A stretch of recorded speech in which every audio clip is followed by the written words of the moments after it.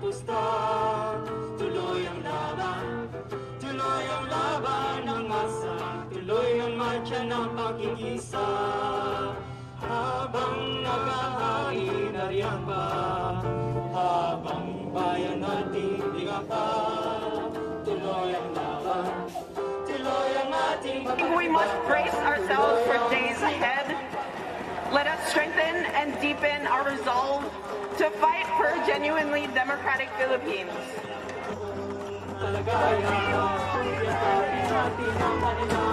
Paglaban, pagkikisinang lakas ng mga yan, habang mayroong pagsasamantala, habang mayroong pagkalipusta.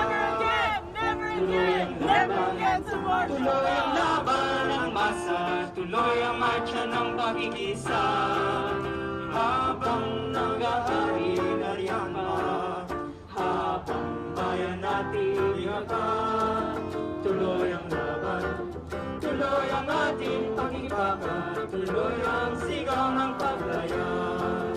Manggagawa, tuloy pa rin ang welga, mga masasaka, daing pa rin ay lupa. Maralitang Tagalungsod, tinatabor ng sistema, kababaihan at pagbansang memorya. Habang mayroong pagsasamantala, habang mayroong pangalipusta, tuloy ang laban, tuloy ang laban ng masa, tuloy ang marcha ng pakikisa. Habang nangyari na riyan ba, habang bayan natin lihat pa, tuloy ang laban, tuloy ang ating pakikibaka, tuloy ang sigaw ng paglaya.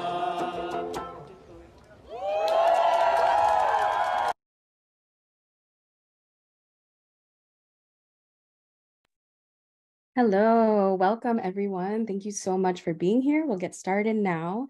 Welcome to Military Bases and U.S. Empire, a conversation with David Vine, author of Base Nation. And that video that we just saw was our 5-year recap of the Malaya Movement USA, what we've been up to for the last 5 years. And for folks who have not heard of the Malaya Movement USA, we are a grassroots, people-powered organization that upholds, defends, and asserts genuine democracy, human rights, and Philippine sovereignty.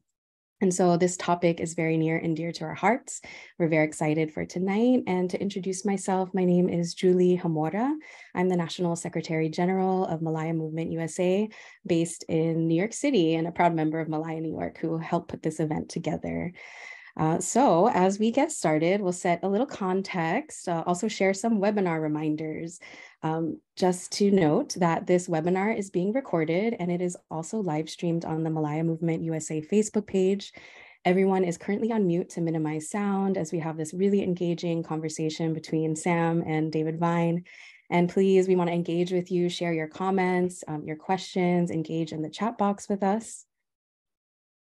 And to introduce our speakers, we have some incredible speakers today. We have David Vine, who is the professor of political anthropology at American University in Washington, D.C. He's authored the books Base Nation, How U.S. Military Bases Abroad Harm America and the World, The United States of War, A Global History of America's Endless Conflicts from Columbus to the Islamic State, which was a finalist for the 2020 LA Times Book Prize in History, and also The Island of Shame, The Secret History of the U.S. Military Base on Diego Garcia. They're also part of the network of concerned anthropologists, and he has helped to compile and write Militarization, a reader and the counterinsurgency manual, or notes on demilitarizing American society. They have also written, their writing has also appeared in the New York Times, the Washington Post, the Guardian, Mother Jones, Boston Globe, Huffington Post, and the Chronicle of Higher Education, among many others. He's also a board member of the Costs of War Project and a co-founder of the Overseas Base Realignment and Closure Coalition, and a contributor to TomDispatch.com and Foreign Policy in Focus. So we are really, really honored to have him here today. And then, of course, we have Sam, who is a member of Malaya Movement New York, is a lawyer, and this topic is also very near and dear to their heart. They are originally from San Diego, California, one of the biggest military cities in the US, and grew up in a big military family. And also for myself, my whole family immigration story and journey into being really forced to migrate to the United States is rooted in US militarism. My father and both my uncle were recruited directly into the US Navy, and that's where our story begins because of the military bases in the Philippines. And so some background and context on this event before I turn it over to David and Sam. This important event and conversation around US military bases really comes at a crucial time as we see escalated tensions and warmongering between the two superpowers of the United States and China and the Asia Pacific region, placing the Philippines and other countries in the region in between the crossfires of two military superpowers. Philippine President Ferdinand Marcos Jr. arrives today in the United States. He may already be here as we speak, as he embarks on a state visit with President Biden and other US officials starting tomorrow in Washington, D.C., with the supposed goals to bring about lasting socioeconomic partnerships, economic defense and security cooperation, ensure respect for human rights, and uphold international law. So we in the Malaya movement, it's our view that if we look through history, it's clear that these buzzwords, while they may sound nice, they're really empty, and the real intent behind these meetings are to sell out Philippine sovereignty in exchange for US aid, investments, to give the administration political legitimacy despite the brutal legacy, the ongoing human rights crisis under Marcos Jr., and also the long history of atrocities under the Marcos political dynasty. And so there have been many developments when it comes to US militarism in the Philippines just in 2023 alone. Tomorrow's state visit comes off of the heels of the Biden administration brokering access to 4 new US military bases in the Philippines under the Enhanced Defense Cooperation Agreement this past February, bringing it to a total of 9 bases. And after the recent 2x2 ministerial meetings between the US and the Philippines, $100 million in aid will be allocated to expedite the completion of those bases this year alone. Imagine how much money can go to housing, jobs, education.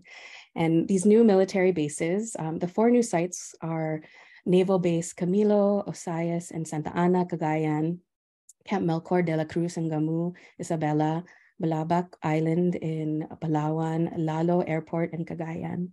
And that's on top of already 5 bases in the Philippines, where the Philippines has granted access to the US military within Philippine military bases.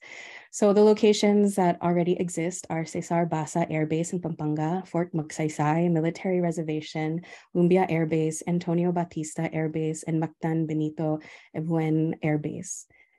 And reasons that the Biden administration gives for these bases to strengthen interoperability between the two armed forces of the United States, to allow the ability to respond more seamlessly in terms of shared challenges in the Indo-Pacific region, including natural and humanitarian disasters, providing places for joint and combined training, and improving regional readiness. But we know, we'll delve more into this in this very important conversation, that it really is serving as a launch pad for war in the Asia Pacific region, where the Philippines is then caught in the crossfires. And this state visit also follows 3 back-to-back joint military exercises this past month alone. It's really been a busy time in the Philippines. The Salaknib exercises, the Balakatan exercises, and coming May 1st through May 12th is going to be Exercise Cope Thunder exercises.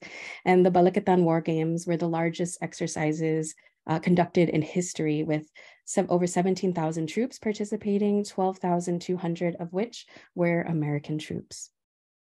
And before we transition to the conversation with David and Sam, the news hook for this event really is, prompted the event with the announcement of the new bases in the Philippines. And while the Philippines does have a long history of US colonialism, US intervention, US presence in the Philippines, it's by no means the only country in the world with US military bases. There are similar experiences all over the world, where the US has over 750 military bases in more than 80 countries around the world. And many of the circumstances around US military presence in the Philippines exist in those other countries. So it's important that we analyze these recent developments in the Philippines with an internationalist lens and through solidarity, of course.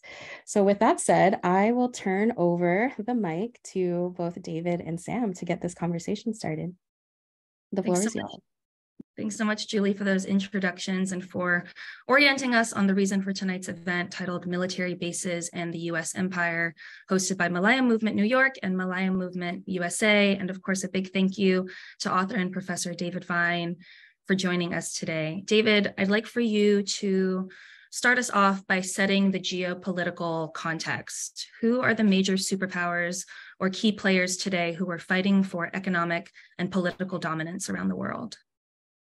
Thank you, Sam. And I do just want to say a quick thanks to everyone who's been involved in making this event possible. Thank you to everyone who has joined us today and watching later.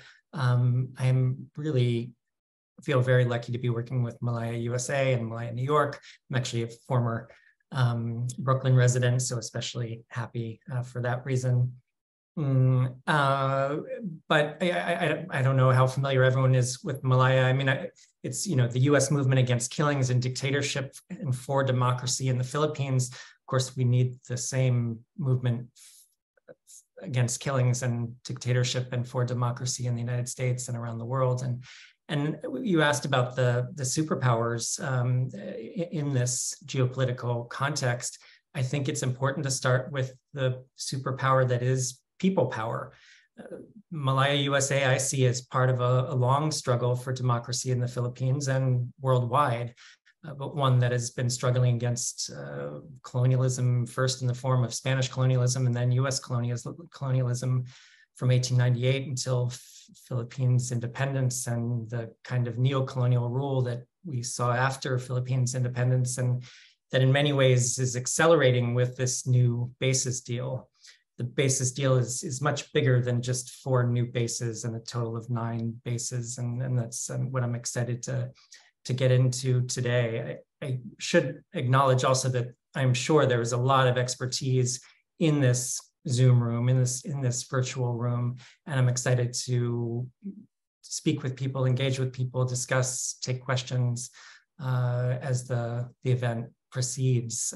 I'm in some ways relatively new to studying the US military presence in the Philippines, or a relative neophyte. I've been studying it for something like 20 years or so as part of research into US military bases that was first spurred by one military base in the middle of the Indian Ocean. And I always feel like it's important to credit the people of Diego Garcia and the rest of the Chagos archipelago, a very isolated archipelago of islands, relatively close to the Philippines, but still quite a distance away. And these are the Chagosian people who were forcibly removed from their homelands in the late 1960s and early 1970s as part of the construction of a US military base on their largest island, Diego Garcia. And that's when I was introduced to the Chagosians, this is what really opened my eyes to the huge collection of US military bases around the world, including in the Philippines over time. People in the Philippines know all too well the effects of US bases, beginning with the huge bases at Subic Bay and Clark Air Base that were in the Philippines until 1991, 1992. And since that time, and this goes back to the superpower question and the power of people and people's movements, it was because of the movement of people for democracy in the Philippines that the United States was kicked out of the bases at Subic Bay and Clark and other bases in the Philippines. And that's the kind of movement we're going to need to see today to ensure that the United States does not continue to build up its military presence in the Philippines, and that, as importantly, or part of that struggle must be to choose a fundamentally different path than the path that is currently frighteningly taking us closer and closer to a war between the United States and China and the United States' allies, currently the allies like the Philippines, Japan, South Korea, Australia, and others. That is the path that the superpowers are headed down. And so the superpowers in question are, of course, the United States and China. And elites in both countries are frighteningly taking us closer and closer to a path of war, a war that could be sparked accidentally. Just in the last week, we saw Coast Guard vessels belonging to the Philippines and China nearly colliding in the South China Sea, in the Philippine Sea. And even an accidental clash like that could so easily spiral out of control, given the context of escalating military tensions that the United States in particular, I think, is contributing to, but Chinese leaders as well are clearly escalating military tensions. And this spiral, I fear, is only leading us sort of down a path of war when we need to choose a fundamentally different path. And that, of course, is a path of diplomacy, democracy, negotiation, and cooperation on the real threats facing people in the Philippines, people in the United States, people in China, and people around the world. Right, right. I'd like to now just start with, or go into the basics. What are military bases? What are military installations? You write in your book about lily pads. What are those, and how do they differ from military bases as people might traditionally know them? Absolutely. You asked a very simple question before, and then I rambled on and on. So Sam, by all means, feel free to cut me off at any point, as I said before. But military bases, I think many people in the audience are probably familiar with military bases, either because they live near them. Some of you may have worked on a base.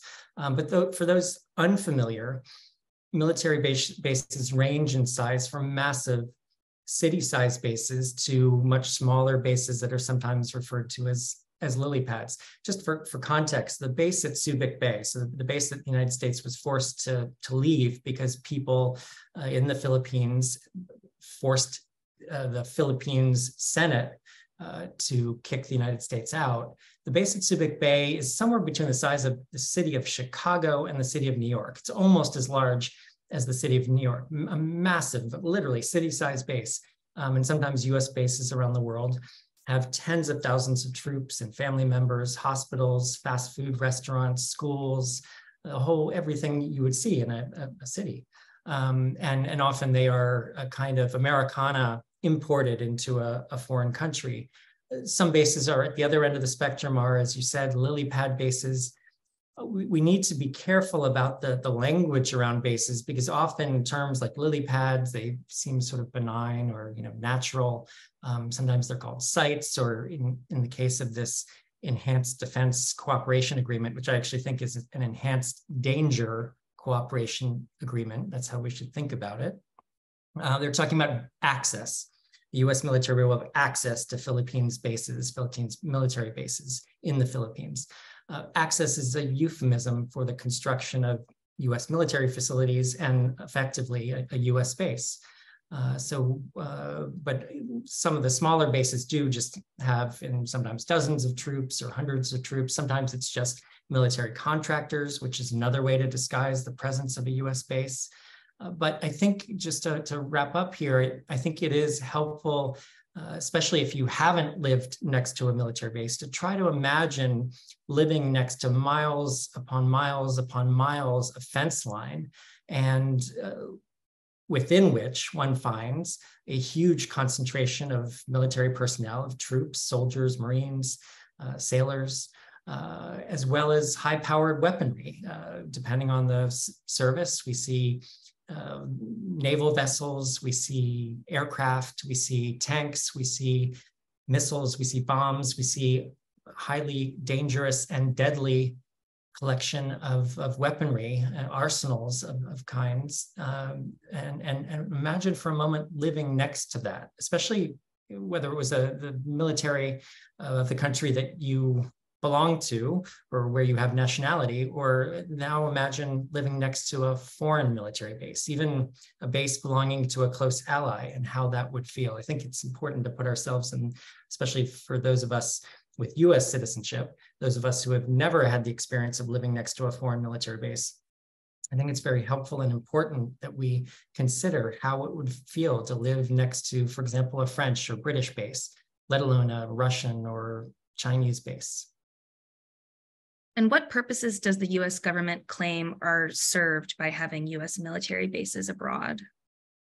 So US leaders and others have long made all sorts of claims about maintaining US bases abroad. Basically, since World War II, it has become something of a matter of faith, a kind of dogma, almost religious belief, that the United States military needs to deploy hundreds of troops around the world and hundreds of bases and hundreds of thousands of troops around the world to ensure US national security.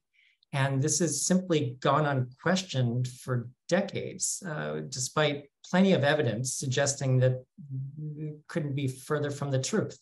That in fact, deploying hundreds of bases and hundreds of thousands of troops has greatly endangered US national security, cost literally trillions of dollars, helped launch, as I think Julie said before, and you said before, helped launch long series of wars that have killed millions of people, all the while undermining US national security and often the security of countries hosting US bases. So the main claim has been that US bases abroad protect US national security, and then claims are made about protecting the security of the host nations and regional security.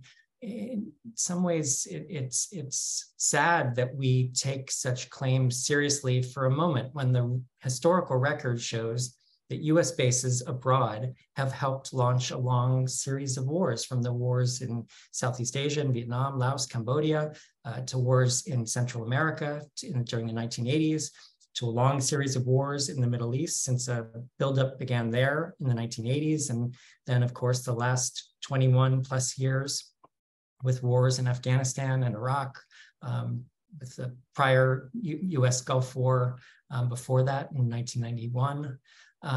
US bases abroad are weapons of war. They're the infrastructure of war. They're part of the infrastructure that makes war possible. And building up new US bases in the Philippines, far from defending the Philippines, is only going to make the Philippines more of a target, and is part of a large-scale US military buildup throughout East Asia that's going on right now, including in places like Australia, new nuclear arms agreements with both Korea, South Korea, and Australia, buildups in Japan, all of which are encircling China and only encouraging China, the Chinese government that is, to respond in kind, to respond militarily. Again, I think it helps to imagine how US leaders, how the US public would feel if China were to begin a military buildup anywhere in the Western Hemisphere. China has 0 military bases anywhere in the Western Hemisphere, let alone close to US borders. The United States military has now somewhere around 317 military bases surrounding Chinese borders, 317 military bases in East Asia, by the Pentagon's own count. This is, and as part of this larger collection of military bases of around 750 bases around the world outside US territory. We shouldn't be surprised when this current buildup in the Philippines and throughout East Asia only encourages China to respond militarily again. And this is the spiral of militarization that I fear, and that I think we should all be deathly afraid of, because this militarization spiral is really some kind of a death spiral. And just to conclude here, I think the key question we have to ask people in the United States, people in the Philippines, people throughout East Asia, people in China, question we have to ask is, do we want a war between the United States and China, the United States, the Philippines, and other allies, and China, or not? And in terms of these bases' efficacy, you've written that advances in transportation technology have largely erased the advantage of stationing troops overseas. Nowadays, the military can generally deploy troops just as quickly from bases in the continental United States and Hawaii as it can from many bases abroad. Can you talk more about that? Do we really need bases? Let's assume for a moment that the level of US military involvement is appropriate. Do we really need bases outside of the United States? Do we really need to impose a burden on other countries like that? We don't for many reasons, but indeed, what you're pointing to is that technological developments have allowed the US military to deploy its forces rapidly across large parts of the globe, such that the value, military value, to suggest that there is any military value, of military bases abroad that once existed many decades ago, as during World War II and immediately after, has declined dramatically. The United States military can deploy its forces around the globe just as quickly in almost every case from bases in the United States as it can from anywhere else. Again, the creation of 4 new bases in the Philippines does not change anything about the military situation in East Asia, other than, again, to escalate the military tensions and further encircle China when there were already far too many US bases in the region. But indeed, what you're pointing to is the way in which this is a long, outdated strategy, a strategy that was born during World War II and the early days of the Cold War, and that got entrenched largely, I would say, for a range of reasons, but largely because some people are benefiting. Some people have benefited from this massive collection of US bases around the world, and some people are benefiting from this buildup. And I think that's one of the first questions we should ask when we hear the announcement of this new base deal, as well as other military agreements. Who's benefiting from all this? And there are indeed people benefiting. Largely, they're parts of the military-industrial complex in the United States, meaning weapons contractors, base contractors, those who build up these bases, as well as some corporations in places like the Philippines, host nations. There too, businesses and elites are benefiting in a range of ways from this hyper-militarization and this hyper-militarized strategy that, again, is precisely the wrong path that we should be taking at a moment when we need to be choosing a different path, a path of diplomacy, negotiation, and again, cooperation on the real threats facing us, like, for example, I don't know, global warming, pandemic preparedness, addressing poverty in the United States and the Philippines and around the world, hunger, malnutrition, among many others. All the while, we're squandering billions upon billions of dollars on bases that could be far better spent. Going back to the lily pad topic for a moment, you've written that lily pads allow host nations to claim, or I'm sorry, allow the US military to claim there are no US bases in Honduras. This is their base. And the lily pad model has allowed the US to make a return to the Philippines within barely a decade of the 1991 and 1992 eviction from Clark Air Base in Subic Bay. We know that US negotiators signed the Visiting Forces Agreement in 1996 that allowed the US military into the Philippines for a variety of military exercises and training, one of them being the Balikatan exercises that Julie was just talking about, which is a Tagalog word for shoulder to shoulder. In 2003, the US military was participating in 18 exercises a year. By 2006, there were 5,500 US troops involved, almost twice as many as the 2,800 person Filipino contingent. By 2008, the 6,000 Americans were 3 times the number of Filipinos. And this year's exercise had the highest number of participants in the history of the exercise, with 17,600 participating troops in total, over 12,000 of those being US military troops, and the other 5,500 or so being Filipino troops. And so commentators have asked the question, between these two strategic allies, who really benefits more from Balikatan? And aside from these training exercises, the Enhanced Defense Cooperation Agreement, or EDCA, which was signed into in 2014, allows a still larger US presence, allowing for the creation of 5 lily pad type installations in the Philippines. But both governments insist the agreement will create respect for the Filipino sovereignty and create no US bases, but still some Filipinos are assessing whether the plan violates the country's constitutional ban on foreign military bases.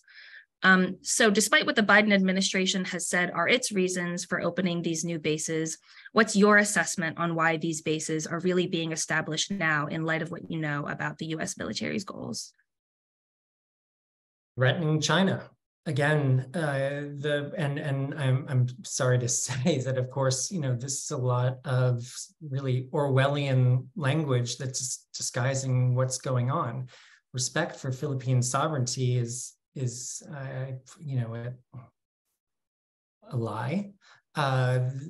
Philippine sovereignty is not being respected. This is a bunch of sort of military mumbo jumbo that is disguising a US military-based presence that is growing in the Philippines, and that the US military has sought to expand ever since getting kicked out of the Philippines in 1992. It was just within a matter of 5 or 6 years that there was the signing of the Visiting Forces Agreement in 1998 that really paved the way to all these later agreements. And I think we shouldn't kid ourselves. The announcement of 4 new bases, you can be sure that the US military has plans for an even larger expansion. And that's part of why the work that Malaya USA and others in the Philippines and around the world are doing, that's why it's so important that we push back now, to push back against the creation of these bases, to push back against any future expansion, to call for the withdrawal, complete withdrawal of the US military from the Philippines,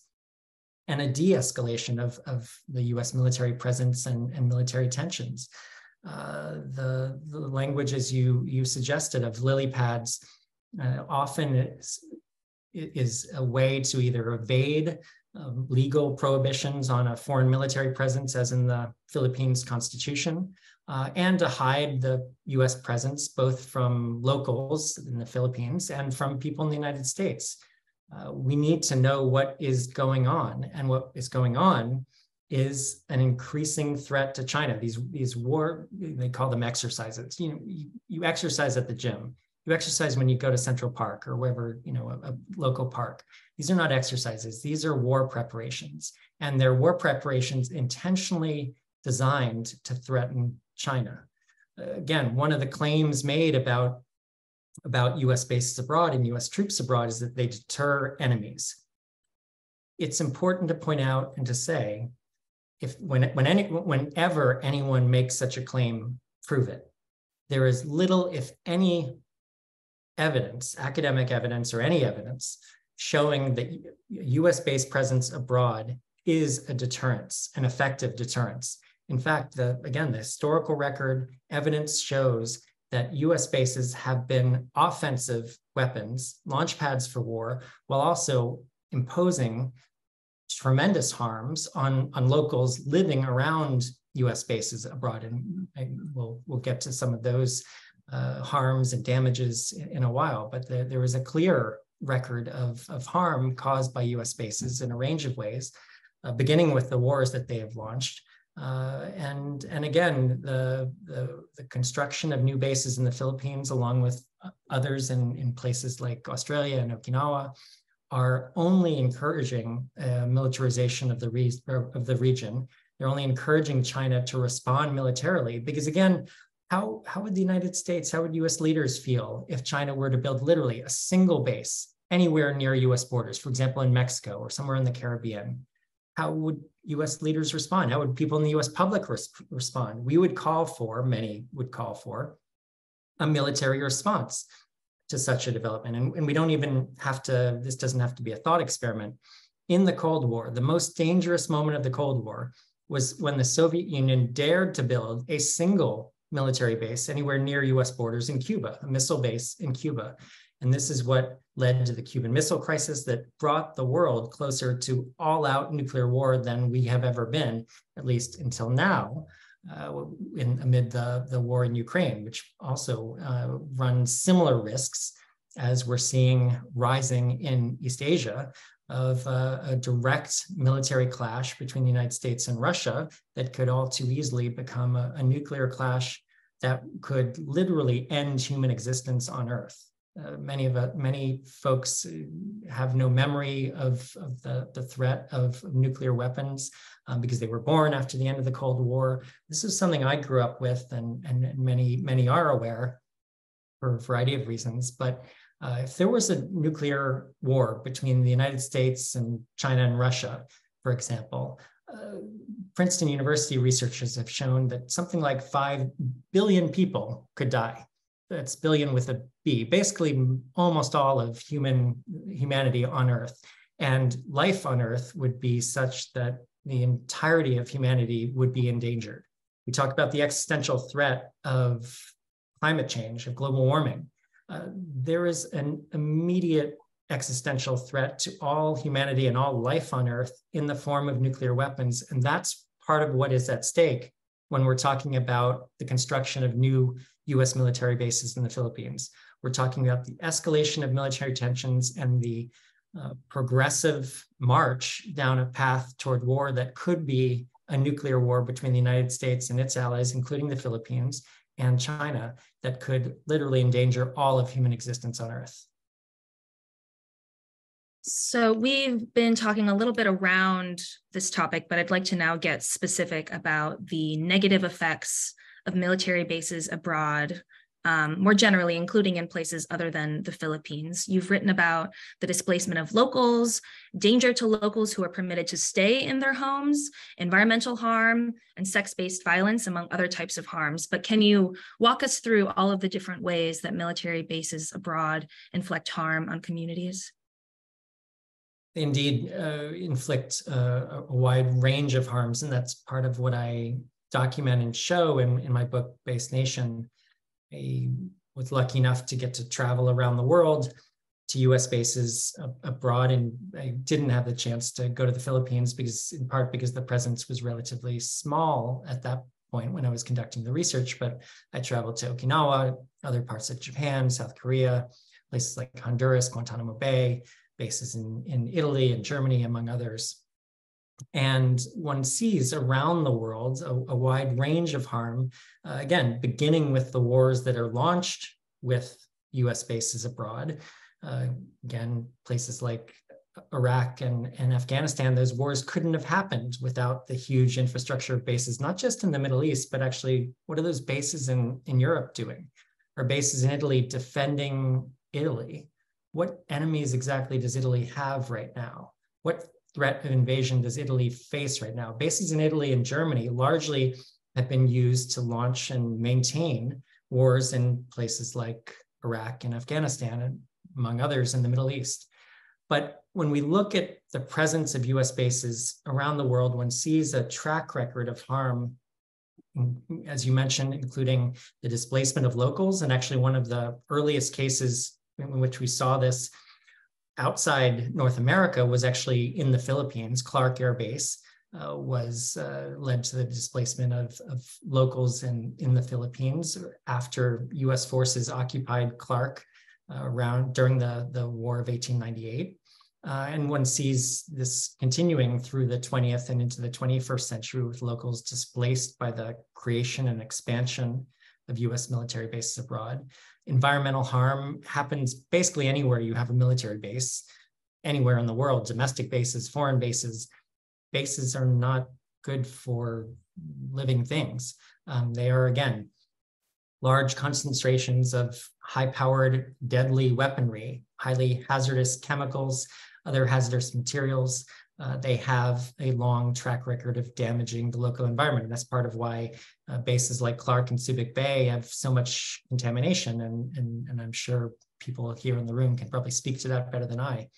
They're also, if you look at the areas surrounding US military bases abroad, frequently they're not flourishing communities. They tend to look a lot like red light districts with often exploitative sex work industries.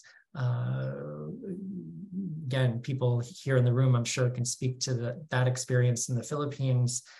There was a huge and exploitative, sexist, misogynistic sex work industry around US bases, especially Subic Bay in the Philippines. And one saw and sees similar dynamics in South Korea and Japan today.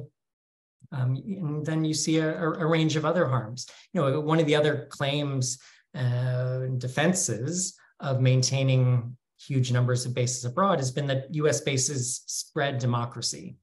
Again, this should be and is a laughable claim, At least 38 of the countries currently and colonies currently hosting US bases, 38 of their approximately 80, are in less than democratic countries. All the bases in the Middle East. Qatar, let's just take Qatar as an example.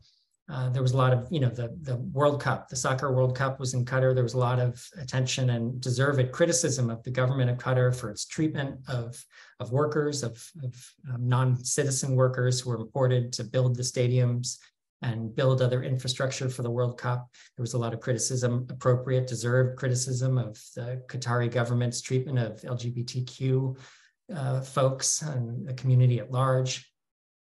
But no one asked, amid all that criticism, why the United States has now at least 2 military bases, quite large bases in Qatar that have been there for decades and have been supporting the Qatari government. The presence of US bases in other countries provides de facto and often quite explicit support for the local governments that are often not only less than democratic, but often murderous regimes. The Saudi government, there are still US bases in Saudi Arabia.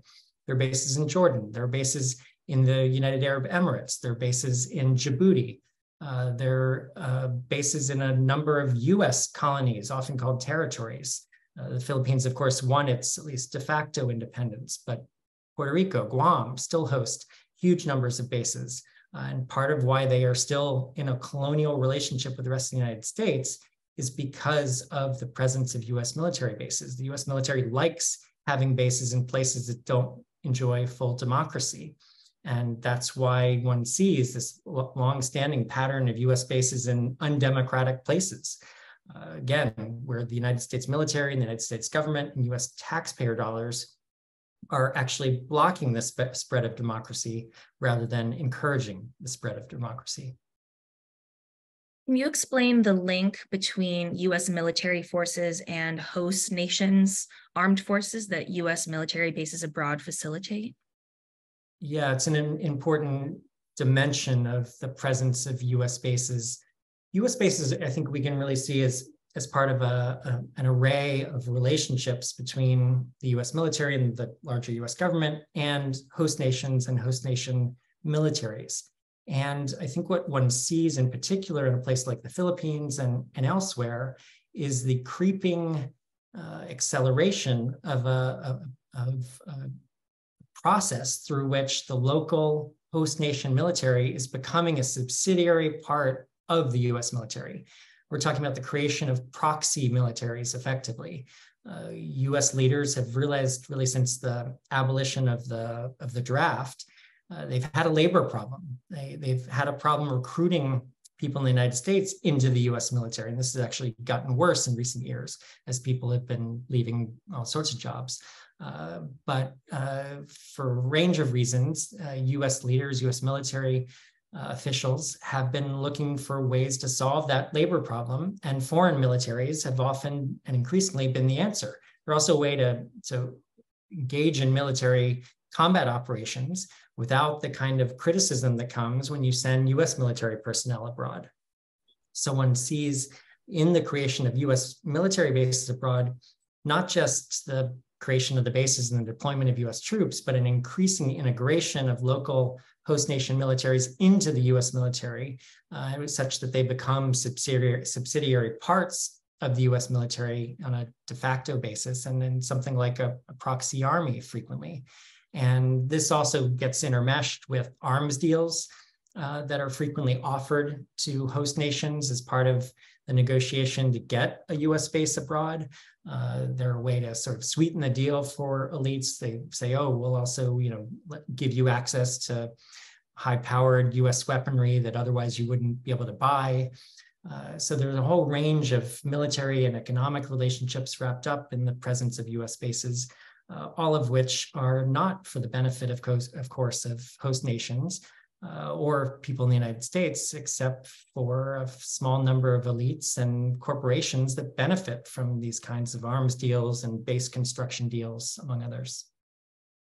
And we know that in the Philippines, the Filipino military and national police are particularly violent. The first Marcos regime was supported by 5 American presidents and lasted for 21 years from 1965 to 1986. Under the Marcos regime, the military committed over 3,000 murders, tortured an estimated 35,000 people, and arrested 70,000. Bodies were often dumped in the street for display.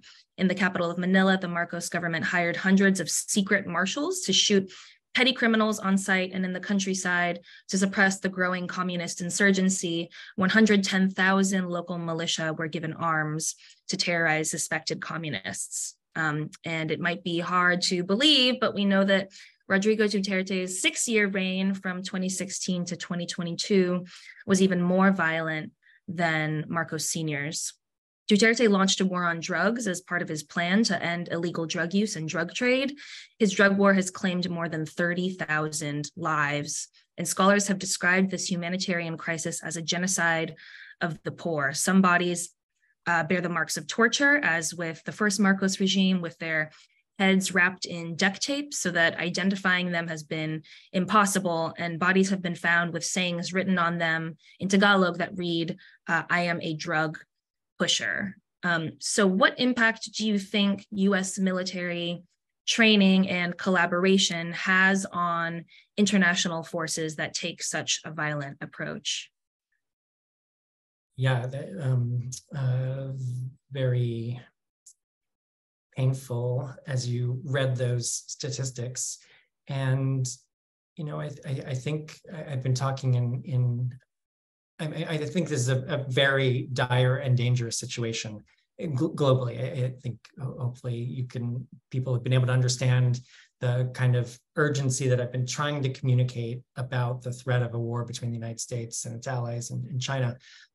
But I think we also have to pay attention to the kind of daily, deathly violence, deadly violence that the US military presence around the world has been enabling, including in places like the Philippines. Though, of course, there were tensions between the Duterte government and US governments, but the US military alliance with the Philippines continued during the Duterte regime.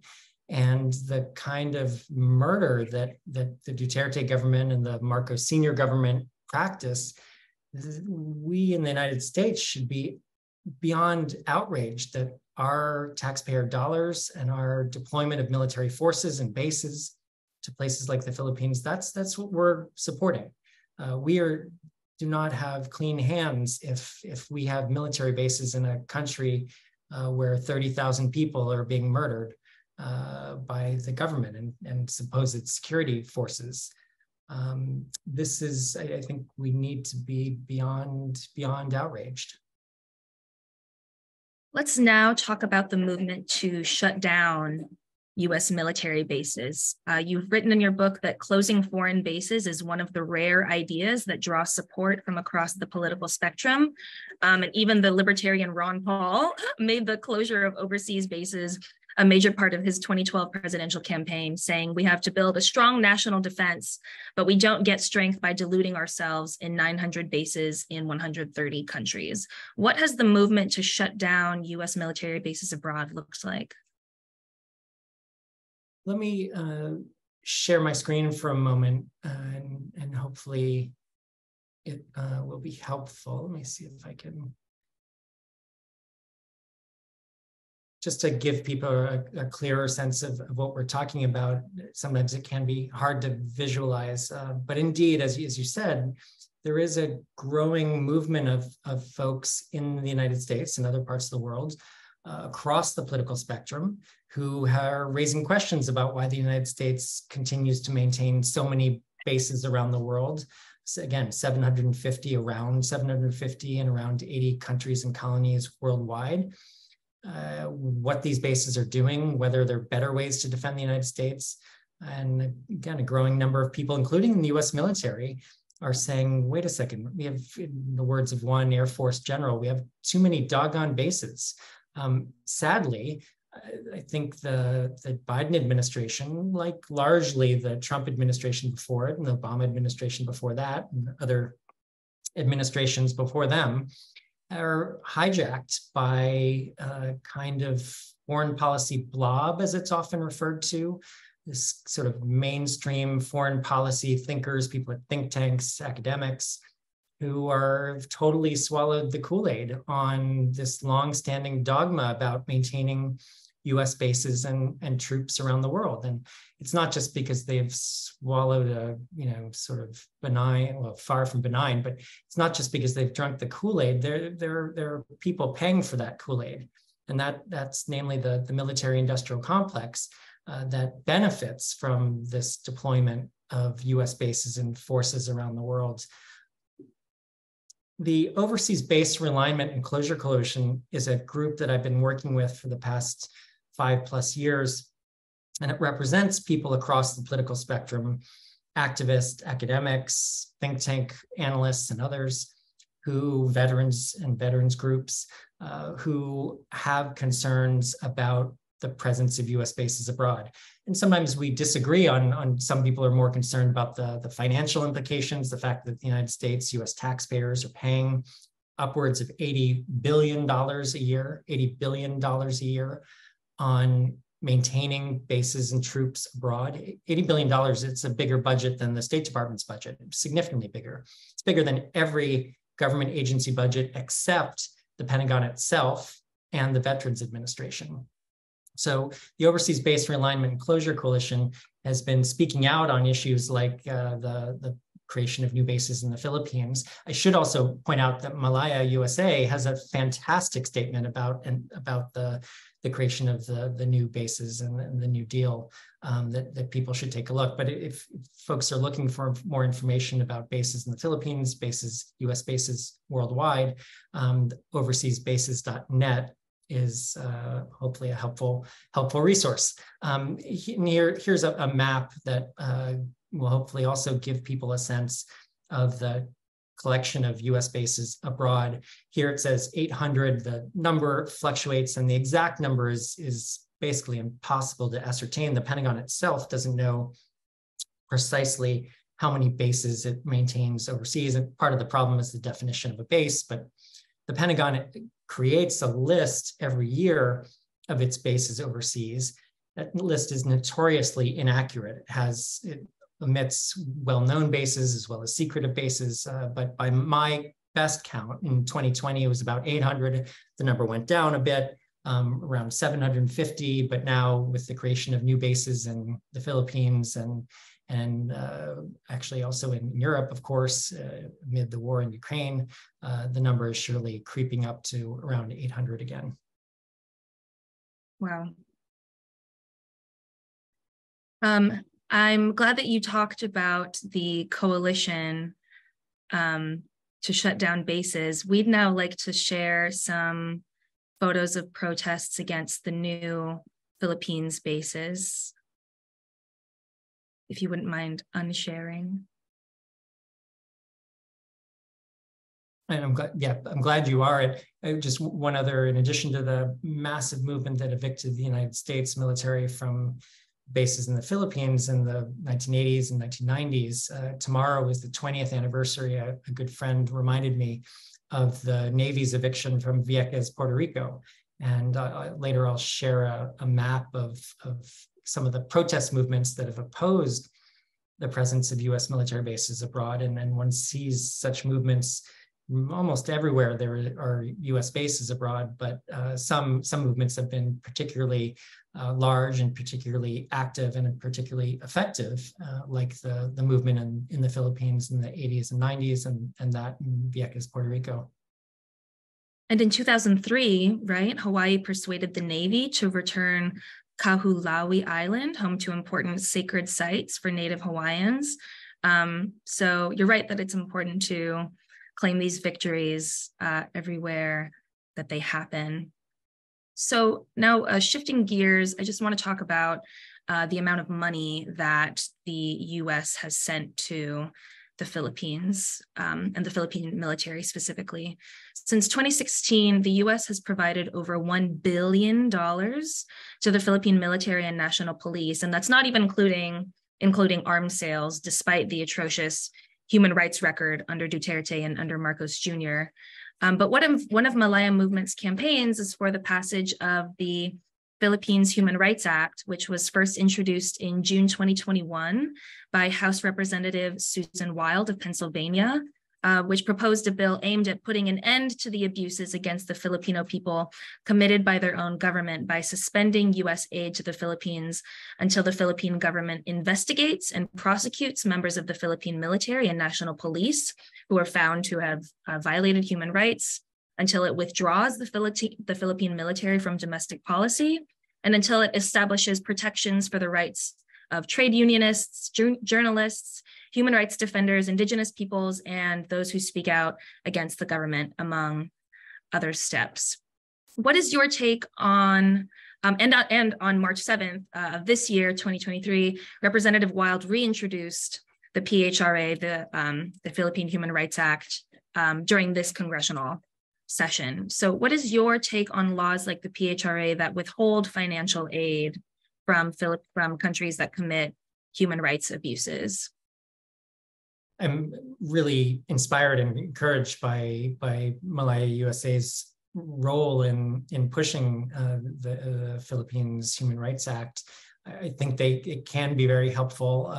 There are also some laws on the books that attempt to achieve similar ends to prevent the U.S. military and other forms of aid from going to militaries that have participated in human rights abuses.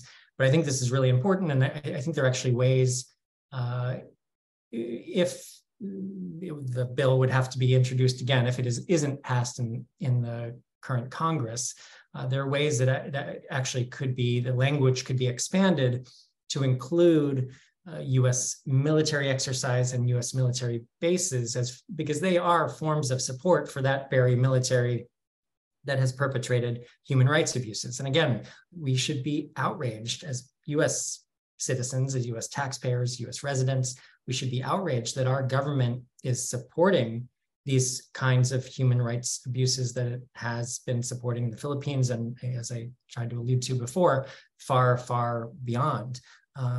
So I do think the Philippines Human Rights Act is a good step, and I think it's absolutely important that we push for its passage, and then push for even more expansive language that would point to the presence of U.S. bases and troops, including through exercises, war preparations, war games, although war is never a game. I struggle for the best language, but the kinds of war preparation exercises that we saw in the past weeks. This is another form of support for that very military that has taken the lives of thousands and participated in mass human rights abuses. So what would you like to see happen? What's on your wish list for shutting down bases abroad? Well, the Philippines is a pretty good place to start. There are many places to start, of course. I think a global process, Congress should be involved in a global process of examining the presence and the necessity of every single base abroad, because any base located outside the United States that does not have to be there is, one, inflicting harm, and two, making war more likely, and three, wasting huge amounts, billions upon billions of dollars every year. But in the Philippines, I think the passage of the Philippines Human Rights Act would be a very helpful step. I think blocking the construction of these new 4 bases and blocking additional construction at the 5 existing bases should be major priorities. I think the kinds of war preparation exercises that we've discussed are clearly provocations and threats to China, and they are precisely what we don't need to be doing and shouldn't be doing now, because again, they are only escalating military tensions and encouraging the Chinese government to respond militarily. It's no coincidence that the Chinese Coast Guard intercepted a Philippines Coast Guard vessel a week ago. China is, of course, looking for a way to retaliate to the announcement of this new deal between the United States and the Philippines for the 4 additional bases, among other provocations that the United States government has engaged in East Asia recently. And this is the kind of spiral that we are currently facing and currently on, and that this really group of elites in both the United States and the Philippines, and to some extent in China as well, they are taking us down this escalating spiral of militarization that is, again, a war spiral, a spiral that's bringing us closer and closer to a war between the United States and China, the United States and its allies in China, that should simply be unthinkable. And the Philippines, indeed, could be playing a far more productive role in moving the region, East Asia, and the globe in many ways, toward the kind of cooperation we need to see. We need to see cooperation and negotiations on things like territorial disputes. China is currently occupying, some of the Philippines' territory, as the United Nations court has shown. The Philippines should get that back, but it's just one of many territorial disputes that should be the focus of negotiations now, in addition to the kind of cooperation on the real threats facing us, like global warming, pandemic preparedness, poverty, and that's what we should see announcements being made about. Just imagine, what the governments of the Philippines and the United States could have announced in recent weeks, rather than the creation of new military bases and major war preparations exercises. Why are we not announcing cooperation on, building green infrastructure, on addressing global poverty? This is what we need to be focused on, and this is the path we need to choose, and we need to push our leaders to choose. Otherwise, we are headed down a path toward war and mass death. Absolutely. Okay, well, those were my questions. We have quite a few questions from the audience, but before we go to those, I just want to check in with you, David. Are there any other graphics or maps that you wanted to share with us? Yeah, why don't I just quickly show 1 or 2 more. This is a map of major anti-base movements around the world. The X's are places where local movements and sometimes governments have closed US bases. The one comes to mind, the base in Ecuador, which was closed in 2009. And some people may be aware that the president of Ecuador at the time said that he would renew the lease on the US base in his country on one condition: if the United States allows the Ecuadorian military to build a base in Miami. I think this is we got some laughs, but I think it was also helpful in showing how unthinkable it would be that there would be a foreign military base in the United States. And again, I think it's helpful for people in the United States, especially, to think about how we would feel with foreign military bases on our soil. And I think when the United States military comes knocking, the United States government comes knocking, asking for foreign bases, one response from local government should be, sure, as long as we can build a base in Miami, as part of a pushback. I think one of the other things that I didn't get a chance to talk about, another claim that's often made, and you see the State Department doing this and the Pentagon doing this in the Philippines, a claim that's often made is that, this is great for the local economy, this is a benefit to Filipinos. Now, first of all, our military should not be a jobs creation program. Our military should not be a form of economic investment for a variety of reasons, including the dangers they pose, but also because they're a terrible form of economic investment. They're a terrible job creator. Investing in the research out of the University of Massachusetts Amherst has shown this. Investments in healthcare and education and infrastructure, among other sectors, are far better creators of jobs. They're far better forms of economic investment. And indeed, it doesn't take much to think about, okay, if you have a foreign military base, it's a plot of land that's taking up a large amount of space and mostly employing foreigners. it's a foreign military base after all, rather than locals. Some locals are getting jobs, some local businesses surely benefit, absolutely. But it's a terrible form of economic investment, and there are far better forms of economic investment that the United States could engage in the Philippines if it wanted to, if it really cared about the Philippines, which it doesn't. It's trying to use the Philippines and put the Philippines into a kind of neo-colonial position of servitude that it maintained the Philippines in for decades after official Filipino independence in 1946. So I would just point to that. If people, all of the maps that I've shared and a whole range of other maps are available on my website, basenation.us, where you can download them. I'll also upload all these slides onto basenation.us and onto my website, which is davidvine.net. There is a list of social movements related to US foreign military bases, a crowdsourced list that people could add to, showing anti-base movements through time. And again, this will be in the slides, and I can forward it directly to you, Sam, and others, which you might be able to put it on the Malaya USA website for those interested in both learning more and learning from other movements that have taken on and frequently won the eviction of US military bases. Just one of the other maps that's available on basenation.us. And I'll shut up, having talked too much already. No, that was great. Thank you so much, David. And yes, we would love to see any materials you have to share. So now to transition to some questions from the audience.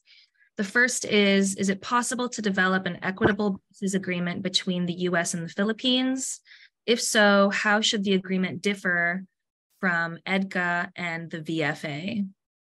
EDCA, again, being the Enhanced Defense Cooperation Agreement, and VFA being the Visiting Forces Agreement.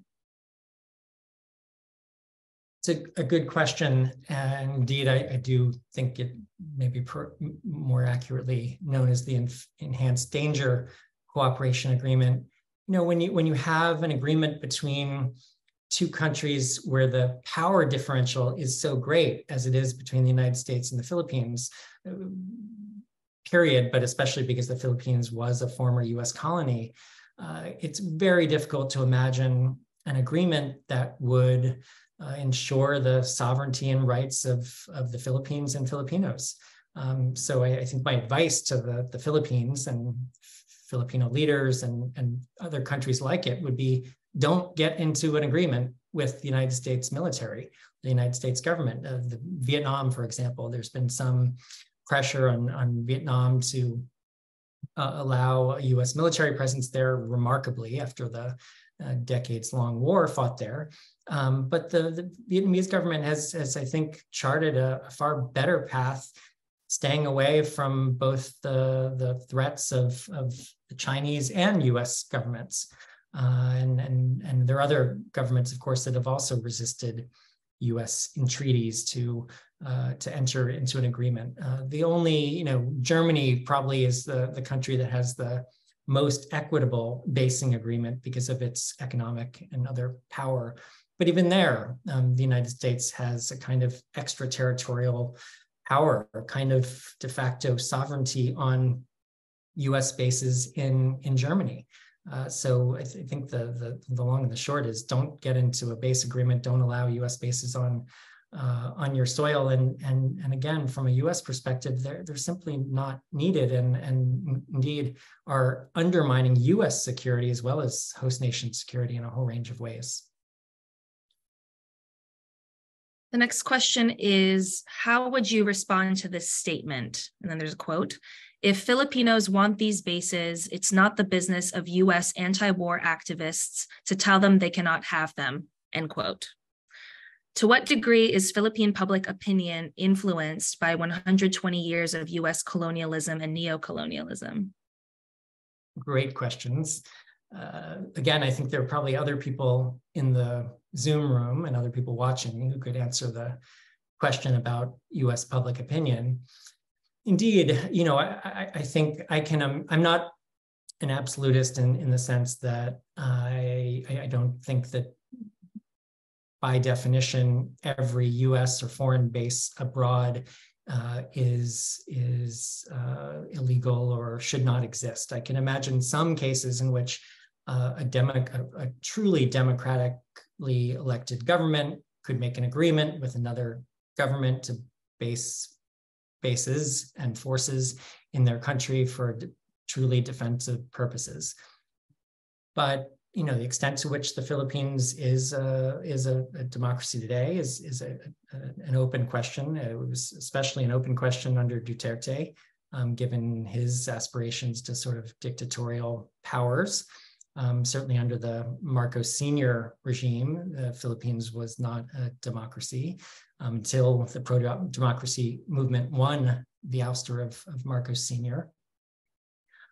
So I think it is up to people in the Philippines to hopefully take the reins of a pro-democracy movement once more and choose a different path. And as Malaya USA has said in the fantastic statement about this new agreement, choose an independent foreign policy that actually benefits Filipinos. Next question is, in a multipolar world, some say you have to pick sides between the US and China. Can you share what you know about alternative options, such as the non-aligned movement? Yeah, I think unfortunately this is the direction that countries who are trapped between the United States and China need to choose. The non-aligned movement was a movement during the original Cold War between the United States and its allies and the Soviet Union and its allies. The non-aligned movement chose a third path, a path that was trying to avoid nuclear catastrophe and the Cold War itself is again a euphemism and a misnomer. Yes, there was no direct military clash between the United States and the Soviet Union, and that's why we call it the Cold War, but it was a hot war all over the globe. And just need to look at the war in Southeast Asia, the war in Korea. These were, proxy wars. The war in the original war in Afghanistan, where the United States was involved in a proxy war against the Soviet Union, the wars in Central America. This is what is at stake now, as we have clearly entered a new Cold War between the United States and China. But in many ways, it's a far more dangerous Cold War that is bringing us closer and closer to a hot war, a direct military clash between the United States and China that again could spiral completely out of control. So other countries have an important, critical, productive role to play to choose a different path and to push the United States and China to engage in negotiations, in summits and talks, direct talks with one another, to resolve the territorial disputes and other disputes, economic disputes, rather than choosing this path of military escalation, of building new bases, of new arms agreements, nuclear sub-agreements, that is bringing us closer and closer to war. Next question is part of the expansion of bases in the Philippines a shifting of military forces out of Okinawa? Or is the US military increasing its presence in both places? So I don't know, and there isn't nearly enough transparency when it comes to what forces particularly are being deployed to the Philippines really since 2001. There have been a growing number of special operations troops in the Philippines, operating US special operations troops. There has been a dispersal of US military personnel from Okinawa, primarily to Guam and to a lesser extent, Australia. It's possible that a growing number would be shifted from Okinawa to the Philippines. But we should not, the people of Okinawa have been under a truly oppressive US military presence since World War II. And the removal of forces from the Okinawa is critical and important, but it shouldn't be a military burden that's then shifted onto other people, whether in the Philippines or Guam or anywhere else. So it's hard to say where the troops are coming from, and Pentagon itself may not fully have decided, but we will see. And what we need is bringing troops back to the United States, bringing troops back to California, for example, where there is plenty of room. It's important to point out when and people, again, across the political spectrum, including in the military, pointed this out, there's plenty of room on bases in the United States for troops to return home, where it's also important to point out, and members of Congress should be aware of this, if you close bases abroad, whether in the Philippines or Germany or Italy or Japan, and bring troops and their families back to the United States, it actually benefits the home states and districts of members of Congress. So it's also far easier to close bases abroad.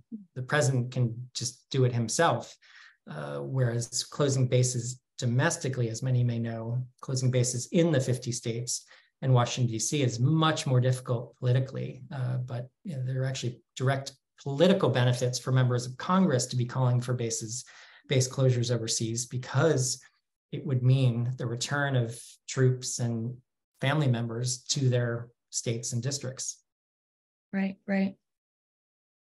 Well, David, those are all the questions that we have. Thank you so much. I'm now going to pass it to Julie, who has a few calls to action.